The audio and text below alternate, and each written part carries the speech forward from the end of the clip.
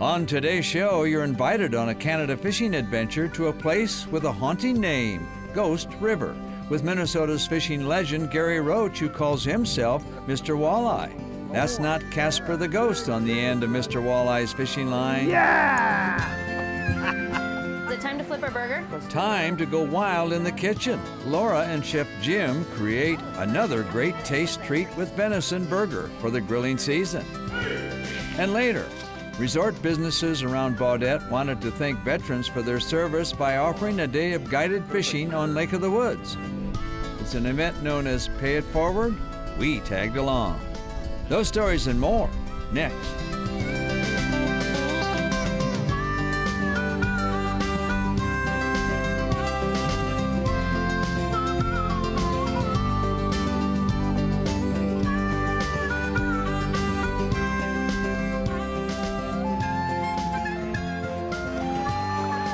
Minnesota Bound.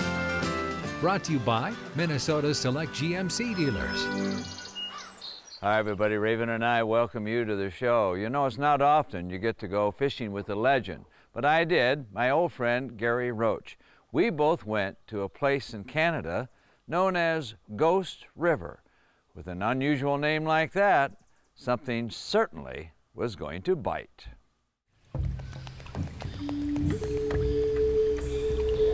Listen. Listen. You hear voices? Above the rushing water? Could be. They've been heard here before.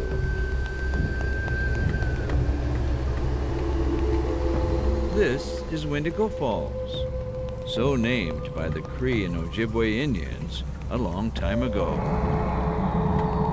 Wendigo is the name of a spirit, and not a nice one. An evil spirit. The reason why that waterfall is named that, if you stand back in the distance, the waterfall actually kind of talks to you. It kind of moves so you can hear it coming in, coming out. So it all makes sense now. The name, Ghost River, such an unusual name for a remote fishing lodge. But there's more to the story. Yeah, it was named by my dad's great aunt. She named it kind of after the Wendigo River, but using the actual word of Ghost River. Oh, great. But there's nothing scary about the lodge itself. Makes you feel right at home.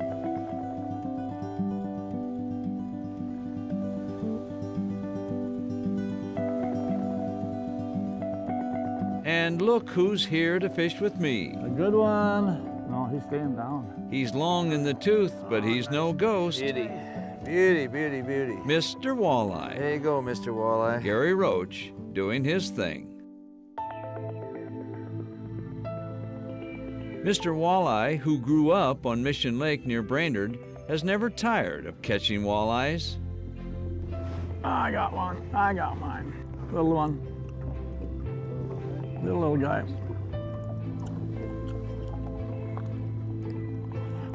Just a little baby one. A baby one. To me, it's looking to find them. And once I find them on that point over there and I catch a few, and I said, I got to go to another point, or I got to go to something else and see if I can keep finding them. Here at Ghost River, there's no shortage of walleye haunts to explore. Yeah, it's a river system. It's got, the main lake is Marshington Lake. It's a 9,000 acre lake. It's got 7 inlets and only 1 outlet on the system.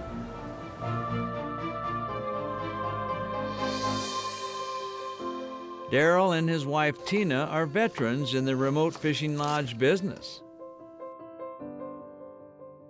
It's mostly planning, and we have a good plan that's set in place. I mean, I do up my menu plans for the whole season at the beginning of the year.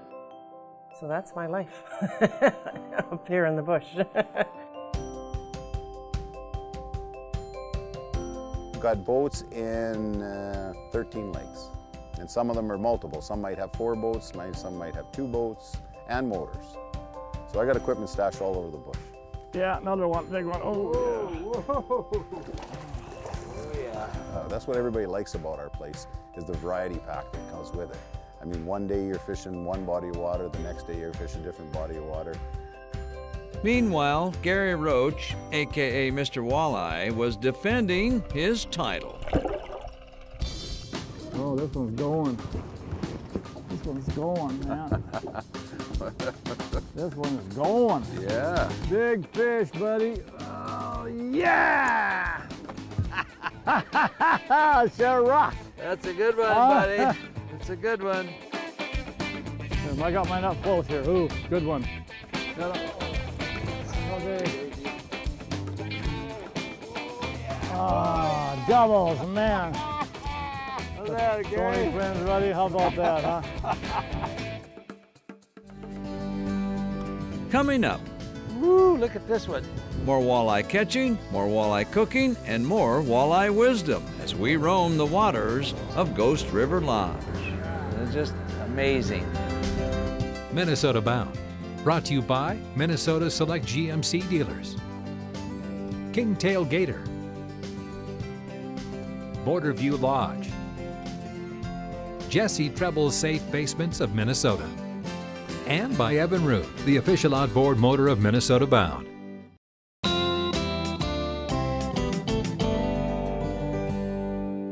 All right, let's continue our adventure to Ghost River Lodge. As usual, I'm sitting in the boat watching my old friend, Mr. Walleye, pull them in left and right. With a name like Ghost River Lodge, as you might expect, there's no shortage of adventure when you're with Mr. Walleye. We're going to a different lake, but you have to go through something they call the tunnel. Take me to the walleyes. Mr. Walleye? Somebody thought of this, Gary. Somebody thought of making this tunnel. It's just amazing.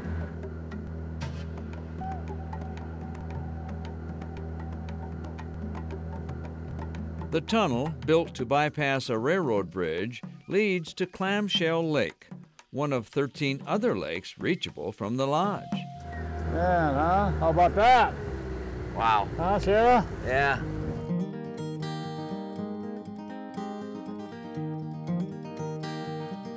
Hey, Mr. Walleye, you want to bet on the first fish? You lose. This is how you do it, Gary. You done got him. I tried to show you, Gary. I tried to Yeah, show but I had you. to tie the right jig on for you. Remember that, don't you? That's true. Don't get too cocky now.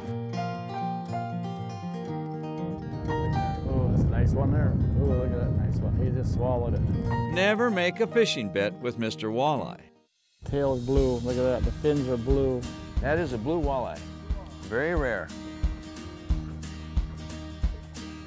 Our clamshell hot bite turned into a triple play. Double. Double. Double. Ooh, that's a dandy. Oh, nice fish, though. Nice fish. Look at that. Oh yeah. Is mine bigger? Nope. Yeah, Sorry. it is. All right, well, yeah, here we go. Another little 15-incher there. Whoa. Oh, there's one. There's one. There's one. There's one. Oh, yeah. Oh, he's just shaking. Ooh, that's a dandy. That's a beauty. Isn't that a beauty? And look at that orange color on them. I mean, it's just awesome. Go and enjoy. Yeah, I guess so. Time for shore lunch. Time for me to go to work. It was time for a Mr. Walleye special. Walleyes fixed his way. Look at this, huh? Hold the knife still on the skin, and the last little bit, just flake it out. See? Hot pan, cold grease. Helps the potatoes from sticking. But the whole secret is what you have to do is take the fish fillet, bring it in this, shake it like that, press it in there, and then just lay it on a plate, let it sit for 10 minutes. It'll marinate itself. With the oil at about 350 degrees, time for the main entree. What I always do is try to make sure I keep hot fish and cold fish going. So if I take a few pieces out, then I put some cold ones back in, try and help to keep the temperature consistent. Truth is, one should never complain about the taste of fresh walleye, especially in the company of ghosts. As we explored these historic waters, there was plenty of history to see. This is the remnants of the old sawmill here at McDougall Mills. It was established about 1920. Hard to believe what was once here. Log booms, steam plants to run the saws, remnants of an old bridge, even remnants of a blacksmith shop, with pieces of rusted metal laying where they were tossed nearly a century ago. There's an old rusty nail.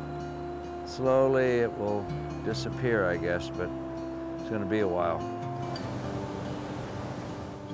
In my travels in Canada's north, I've learned that often the ideas of men eventually turn to folly, while nature's grand plan, waters rich with walleyes, show no signs of fading away like the ghosts of an old sawmill. Throw that right on the grill. Coming up, what to do with venison burger, another tasty treat as we go wild in the kitchen. That's next. Closed captioning from Minnesota Bound is brought to you by Connecticut.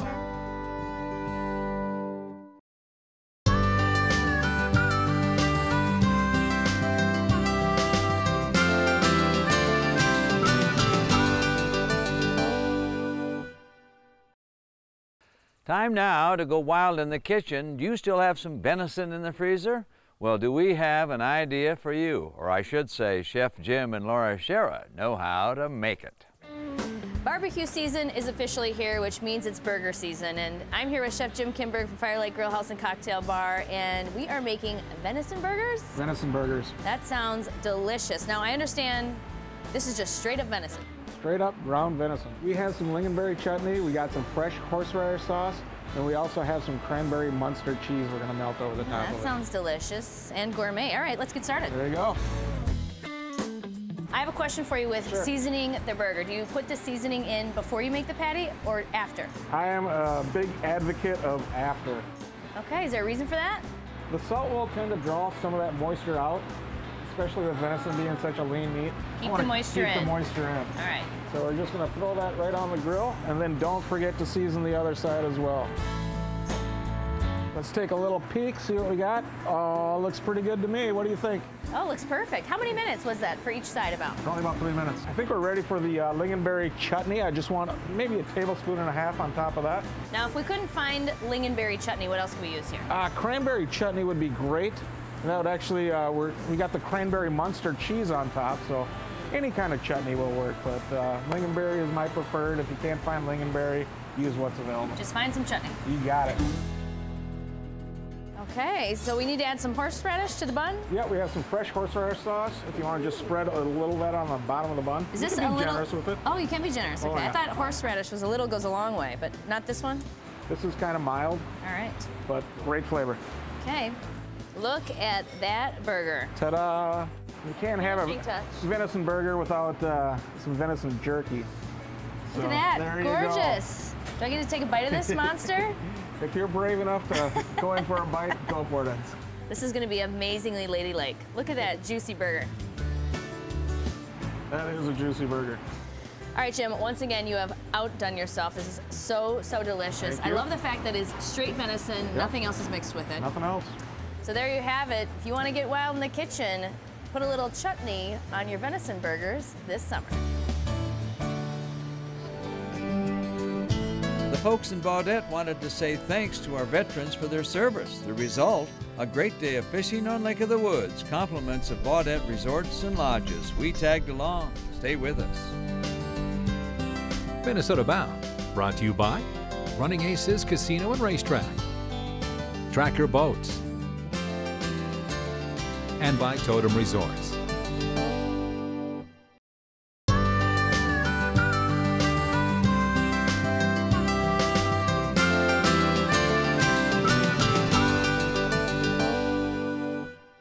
As Americans, we give thanks to those in the military who defend our freedoms. Well, some folks up in Baudette, Minnesota felt the same way. They invited some veterans for a great day of fishing on Lake of the Woods, and we tagged along. This may appear to be just another day of fishing. Anglers gathering at Borderview Lodge to board a guide boat on Lake of the Woods. Lanny, I'm Brian, John, and Mike. Optimism is always at its highest at the start of any fishing trip. And as he's done for 4 summers now, Captain John Gierkink steers his craft toward the lake's walleye haunts.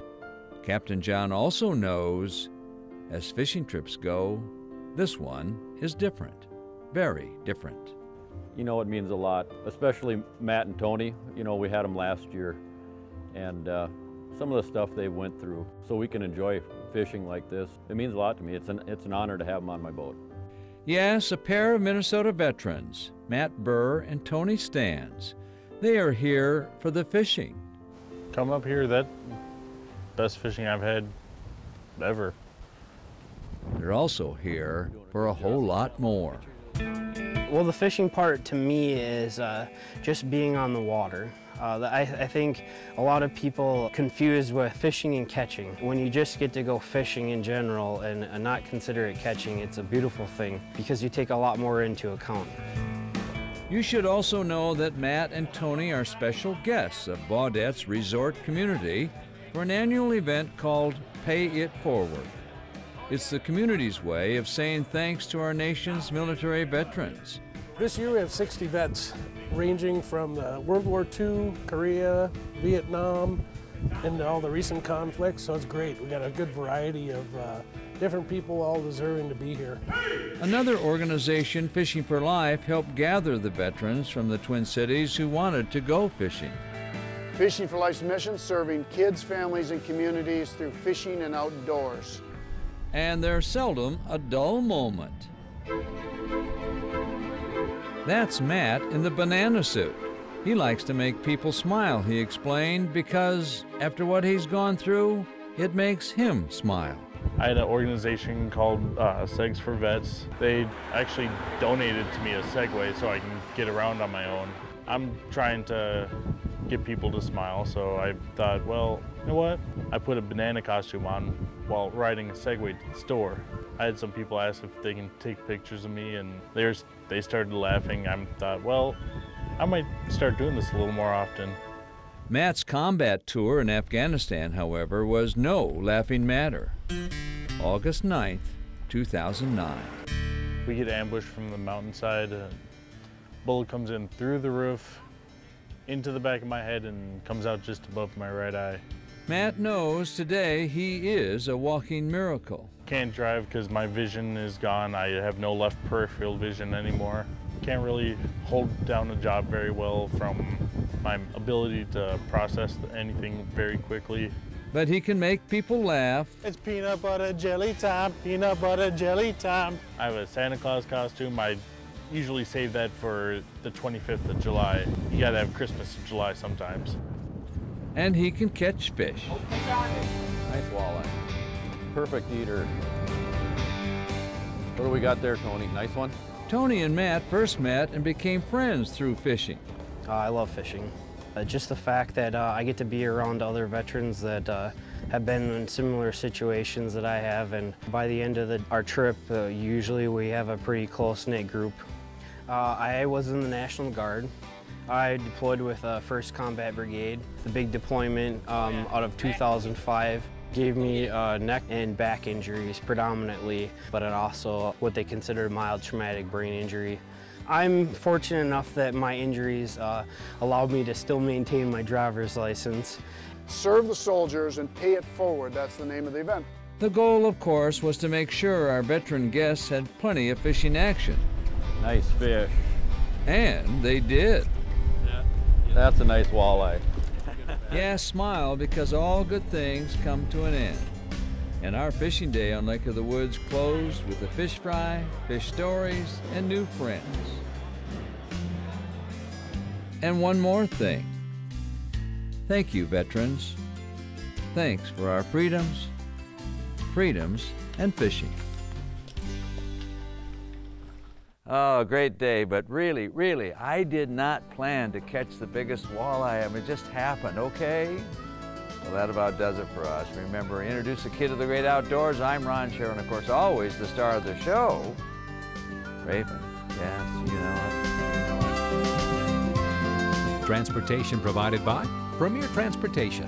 Call 1-800-899-7433. For more information on these stories and more, catch us on the web at mnbound.com.